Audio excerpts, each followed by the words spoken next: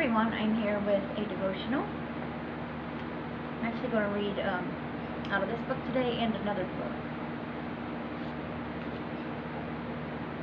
When you unlock your phone or computer, rather than jumping straight to the activity on your mind, pause and ask God to help you be wise with your time. Pray silently as you are in bed ready to fall asleep. God will not mind if you doze off while talking to Him. There's no better way to fall asleep. That's a good one. When faced with a difficult struggle, write a letter to God. Be sure to date it so you can read it in the future and see how God was working in your life. Some people choose to keep a list of requests and then leave space in their journals for noting how and when the prayer was answered. When you wake each morning, thank God for your rest and for the day ahead. Isaiah 60 verse 1. Arise, shine, for your light has come, and the glory of the Lord rises upon you. Talk to God while loading your dishwasher or drying your dishes. So we're going to stop with that book. So we have some Bible verses today. We already had one. I think we got two more Bible verses.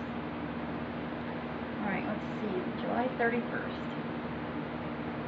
God, I feel happy today, and I have you to thank for that.